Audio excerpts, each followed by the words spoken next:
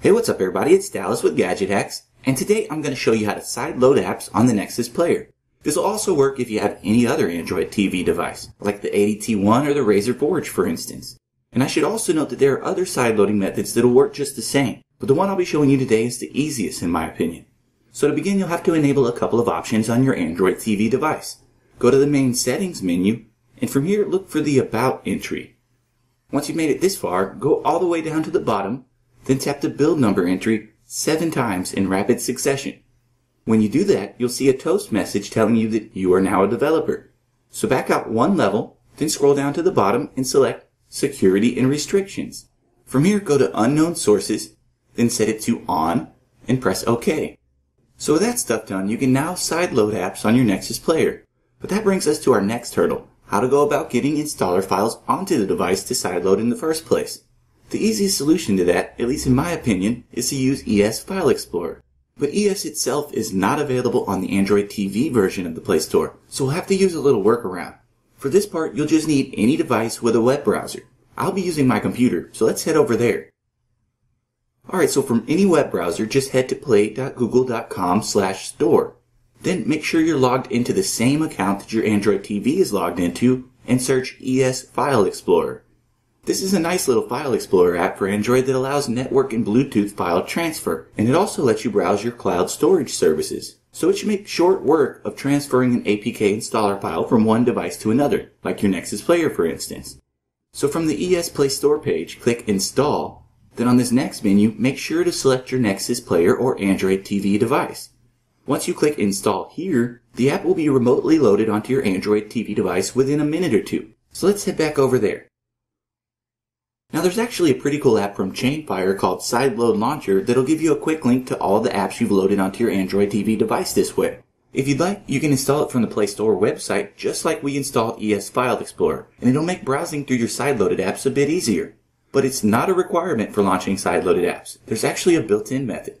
Go to Settings, then pick Apps, and in this top row, you'll see all of the apps that you've downloaded to your Nexus Player, including any that you've sideloaded. So select ES File Explorer, then choose Open. Now this interface isn't exactly optimized for a non-touchscreen device like this, so it might be a bit awkward to navigate. If you have one available, I definitely recommend using a Bluetooth mouse for this part. And since ES is capable of navigating network or Bluetooth storage devices, there are multiple methods you can use here. But I wanted to keep this simple, so I'll show you the easiest way. First, head to the side navigation menu and click Network, then select Cloud. After that, hit the plus button at the bottom of the screen, and you'll be given a few options. There's Dropbox, Drive, OneDrive, and a few others, so most popular cloud storage services are available. Just choose your favorite service, then you'll have to provide your login credentials, so let me do that off screen real quick. Alright, so once you've logged into your cloud service of choice, you'll have to give ES permission to access your account. So click OK when you see this message or something similar, then you'll be taken to your cloud account overview screen. Select your cloud account from this menu, and now you should see all of the files you have stored on that service. If you've got any APK files or apps that you'd like to sideload, just upload them to your cloud storage, then you'll see them all right here. You can click any one of these APKs and the file will automatically be downloaded and launched.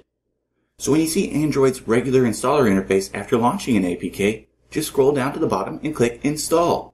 When that's finished, the app can be opened either through Chainfire's Sideload Launcher or the Apps menu within the main settings screen. So it's pretty simple at this point, but now you're probably wondering where you can find the APK installer files for the apps that you want to sideload. Well, I have a few methods for you, and I've got them all outlined at the full tutorial, so head to the link in the description below to see all of your options. But if you have a rooted Android phone or tablet, there's a pretty quick and easy method I'd like to show you. Okay, so say you have an app on your rooted phone, and you want to sideload it onto your Android TV device.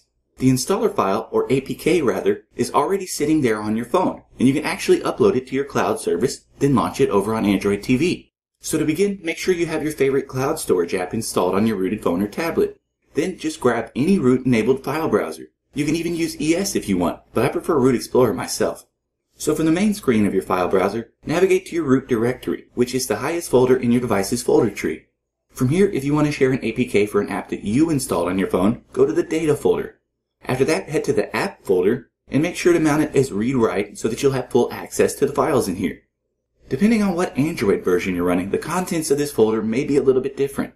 If you're on KitKat or lower, you'll see all of your APK files lumped together in this folder. But if you're on Lollipop, each of these APKs gets its own folder.